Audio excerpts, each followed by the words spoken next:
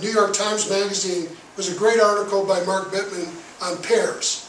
And he had 10 different recipes for pear salad, pear salsa, and so forth. But he talked about, he put a name to what I've been doing for a long time. It's called a jar vinaigrette.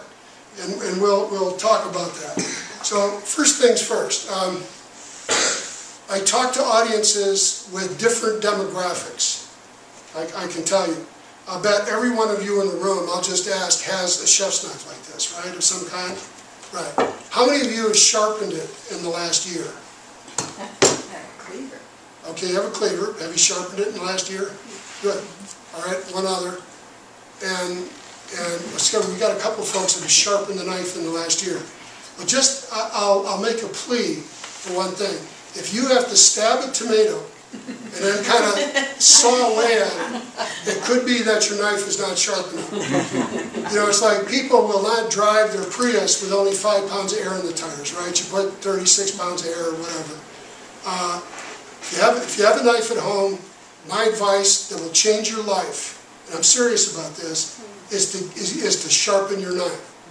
Now, a lot of people say, but it's way too complicated. You got to take it in to the butcher shop at Andronico's and pick it up on Thursday. You got to go through all this drill. It doesn't have to be that hard. You don't have to buy a $110 sharpener. You can get a $7 sharpener at IKEA. Someone can give you a gift like this. This one's too fancy. It's got 3 things, and it also says, is your knife European or Asian? You know, so now that's getting way too complicated. I like to keep things simple. Just get yourself a cheap knife sharpener. Take a couple of swipes through it like so, and you'll be surprised how that right there will bring back the joy in cooking. Why don't you go ahead and sharpen this one? Use the middle. You have the sharpener at the North Berkeley Farmers Market, so you can put your knives in the Yeah, there you go. See, that's great. And for folks that, I mean, are you kidding me? I don't have a dishwasher, so I don't have to worry about it. You know, I don't put them in the dishwasher either, but even not, I mean, we never put our knives in the dishwasher in my house, but they still, it absolutely makes a difference to sharpen it. Okay, and to the fine tuning is, of course, the long steel. You know, the long rod you all have in your little wooden block for your knives. That fine tunes the knives, but that's kind of like eyeliner and stuff like that after the foundation. This is, I'm not sure how all that works, but this is the basic. The next thing I learned was I used to hold a knife back here, or I used to hold it like this with the finger out on top.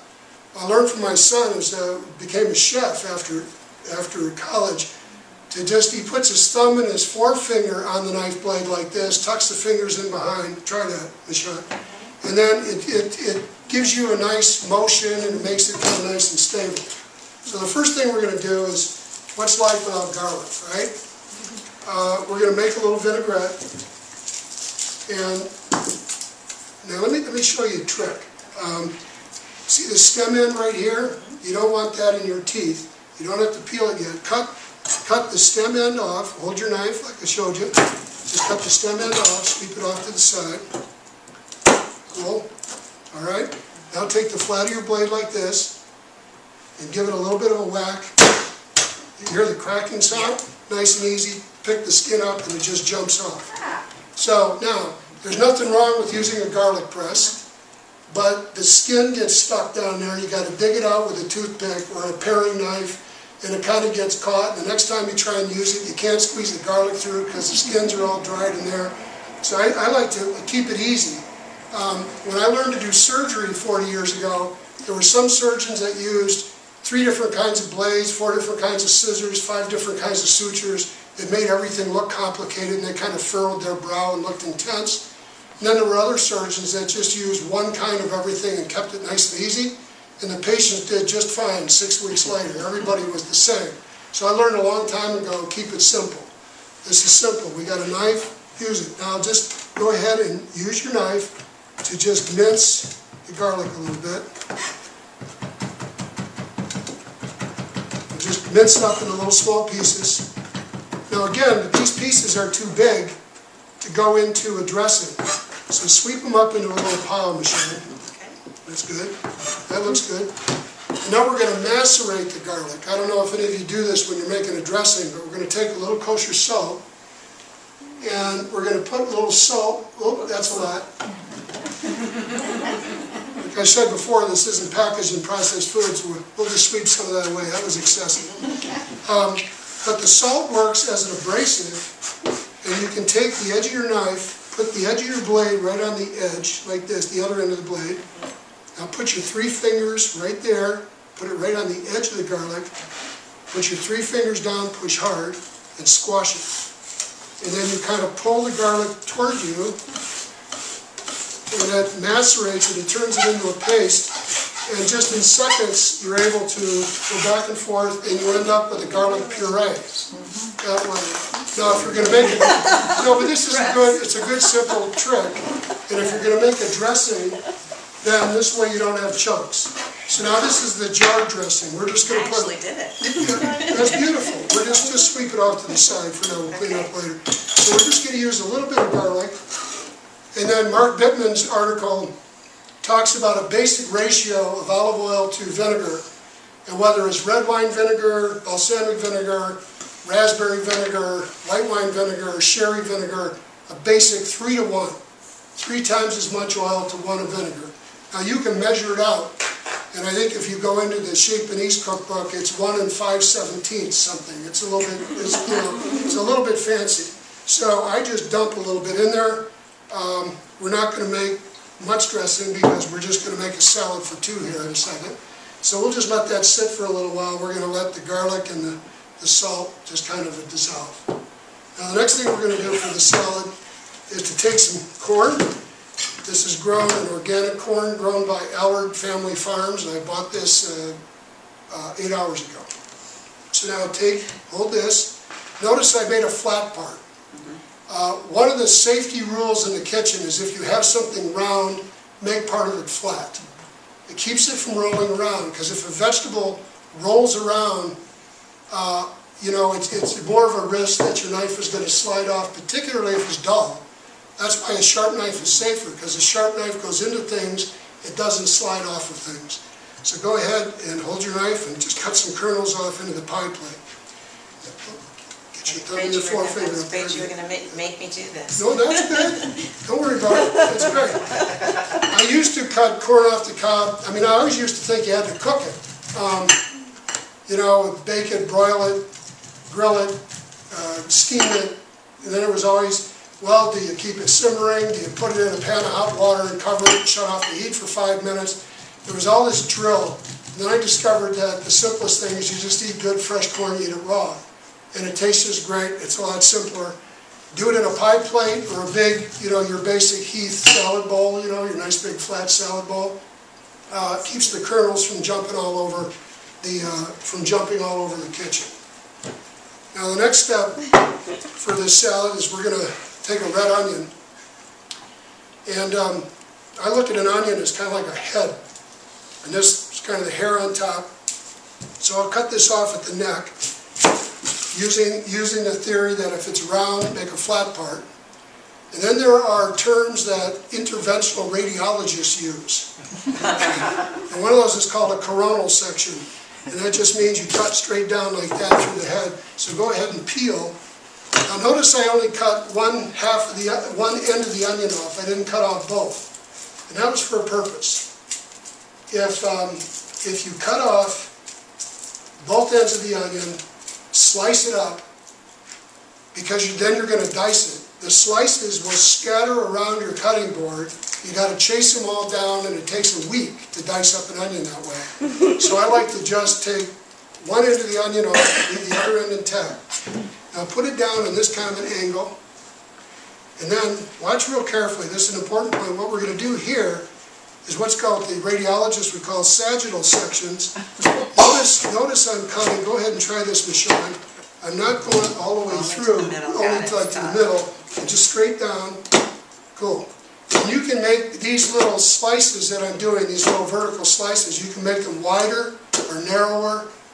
Never once has anybody complained about how wide or narrow my dices are. I mean, it just doesn't matter. Just do that. Make the little slices all the way down to the cutting board. Cool. Now turn it this way. And now you just cut down what's called the axial section. And you can see that it's just that easy. You get a nicely diced onion, nice and simple. And we're just going to scatter in a little bit of diced red onion there. That's cool, that's plenty. Just put in a tiny little bit in there, we don't need too much. And sweep the extras off to the side. Okay, we'll clean up the mess a little bit later. Peppers, this is a little bit, yeah, exactly. She's got it, save it for soup. Indeed, one of the best things to do when you're cooking is to take scraps, like parsley scraps and onion pieces and things like that, put it into a 2-gallon freezer bag, freeze it. Someday, when you're just hanging out, fill it up in a stock pot with 10-12 cups of water, simmer it for a couple hours, strain it. You've got a vegetable stock that is seasonal. You know where the ingredients came from. You may even know the farmer who grew it. And you've got a stock that does not have 960 milligrams of sodium for every cup of stock, and it costs you no money. So let's take a pepper, nice organic sweet bell pepper. I used to just cut them in half and then kind of niggle the seeds out and do all that. Well, I was watching an actual chef is cut off the top and the bottom, and then stand it up again under the theory that part of this is flat.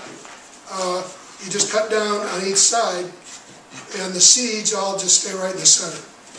Okay, so that's a nice, easy way. There are other ways to do it too, but now just go ahead and slice this. You can stack them if you want to save time. And we're just going to make some little, that's all there is to it. The red pepper's done. And I think we're good. Let's just move on to cilantro. Fresh cilantro, like parsley, if you're using a bunch of parsley, you only want the leaves, not the stems. And, you can take a good sharp knife and like a razor cut you would get, I guess that's to call it at the salon. You can kind of go like this, and the leaves will come off on the parsley and the stems will stay behind. With cilantro, you can eat the stems. So I just, I don't worry about stems. With cilantro, I just take a bunch of it and mince it up, and then sweep yours into the salad here.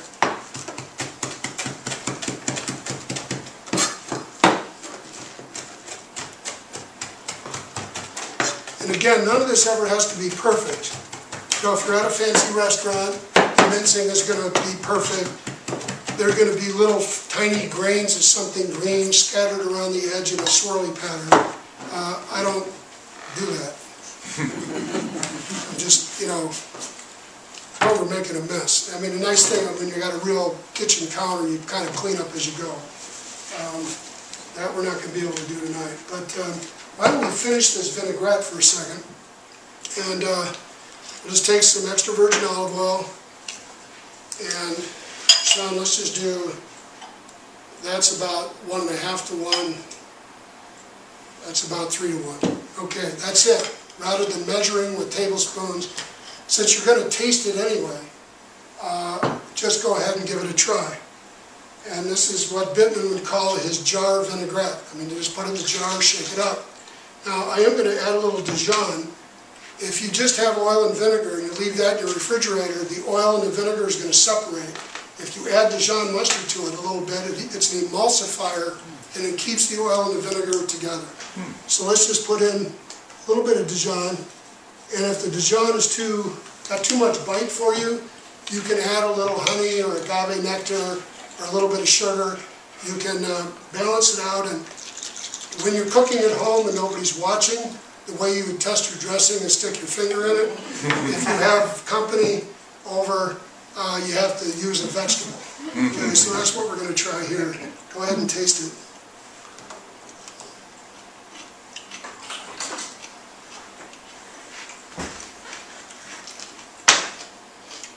You need pepper and a little more salt. Very good. But it's basic. You can change this up with lemon juice, balsamic vinegar, leave out the Dijon, do various things. Read Mark Bittman's article, it's great. There's a bunch of vinaigrette recipes too on my blog. It's in the recipe card that you get. Vinaigrettes are, like for that farro salad I was talking about. A Meyer lemon vinaigrette, spectacular on that. A vinaigrette like this, tonight, we just made, before coming over, a pear salad. Took a fresh organic Comey's pear, chop it up into little chunks, mix it with some butter, lettuce, some other things. If we'd had blue cheese, I'd have put that on it. But this vinaigrette is perfect with a pear salad. Just, it's sweet and tasty, and pears, even when they're not totally ripe, they're crunchy and sweet. It's just a beautiful time of year. Bittman does a really good job telling us why pears are so good. So we got our vinaigrette made. Now the last step for this salad are cherry tomatoes. And you know, this is a great season. I guess it's kind of the end of we're getting to the end of cherry tomato season. But if you have, if you got cherry tomatoes and you have a lot of time to cook, it's possible to cut each one of these cherry tomatoes in half, and it can take you kind of a while. Now watch carefully here. Let's move this over to the side. What Michonne's going to do is take this lid, turn it upside down, put it on top of the tomatoes, and hold it with your left hand gently. Then she can take this knife, sharp, and bend down. Okay, cut. Go. Just go. Look at this, folks. Look at this. All right. There you go. Is that perfect or what? So that is the magic cherry tomato trick. And you can take that home and wow your friends and your family with the magic cherry tomato trick. And this works for grapes. It works for olives. It's you know, it's real handy. That's so smart. And that was, you know, how it is that at a certain age you start learning more from your kids than you're teaching them. Well, that one came from my son, and it's really been a handy trick. I love the cherry tomato trick. Oh, that's nice. So let's just mix this up and, oops, see what you think. It smells really good. There you go, help yourself. Let's just test it out here.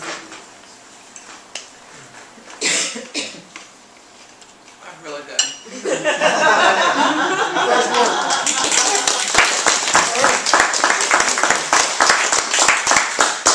Sharp knife, a couple of cutting boards, salad spinner, change your life. Any questions? Love the tomato. That's the That's best. great. Are some of those techniques that you use demonstrated on one of your videos?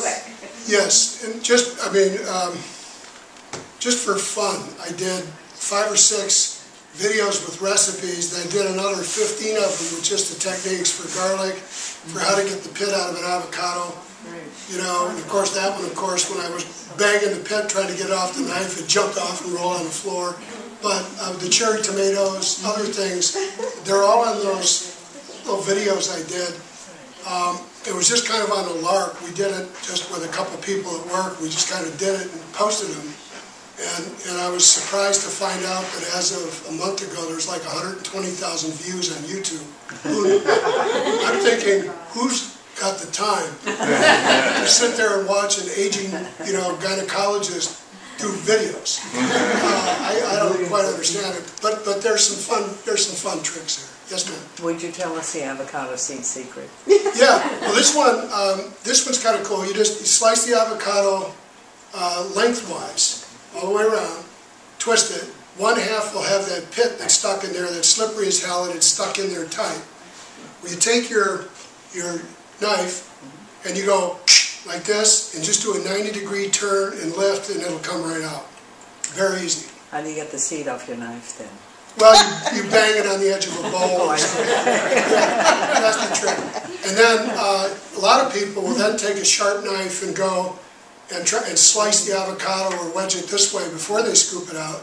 What I like to do is to take a soup spoon and just scoop out the whole half. I put the half down and just make some cuts on the bias, and then you can kind of fan it out and kind of marvel at what you created. That's the fun of it. Yes, sir. Have you developed any secrets for mangoes? No. The most impressed I ever was with mangoes was watching a woman by a subway stop in New York City. She was passing out mangoes to people, you know, and I was just amazed. I haven't figured that one out yet. They're pretty slippery, and no, I have to study up on mangoes. Anything else? Well, thank you very much. Really appreciate you coming out tonight with all these other events going on in town. It's a pleasure to be able to share kind of what we do at Kaiser Permanente. I work with a lot of good people. I mean, you know, our markets are not just at our hospitals now around the country. There are like 50 other hospital systems that now have markets. But I also am privileged to work with people, to know people like a woman named Ruth Conley, who is the director, recently retired director of the Watts Learning and Counseling Center. It's a Kaiser Permanente community benefit program in South Central LA that was started right after the riots in '67. And that center will do preschool, after school, family counseling, SAT tutoring and stuff for any kid in the community, Kaiser or not. And Ruth Conley went out and got 5 other community groups to work with her. She started a market in the Ted Watkins Community Park in a neighborhood with no grocery stores. And there are 20 vendors there now every Saturday morning for the last 5 years. There's a mariachi band, a petting zoo, and the people in Watts have a place to buy fruits and vegetables. So, so when I get to work with people like that, I always appreciate being able to come and kind of share some of the stories. So thanks again for coming tonight. Thank you.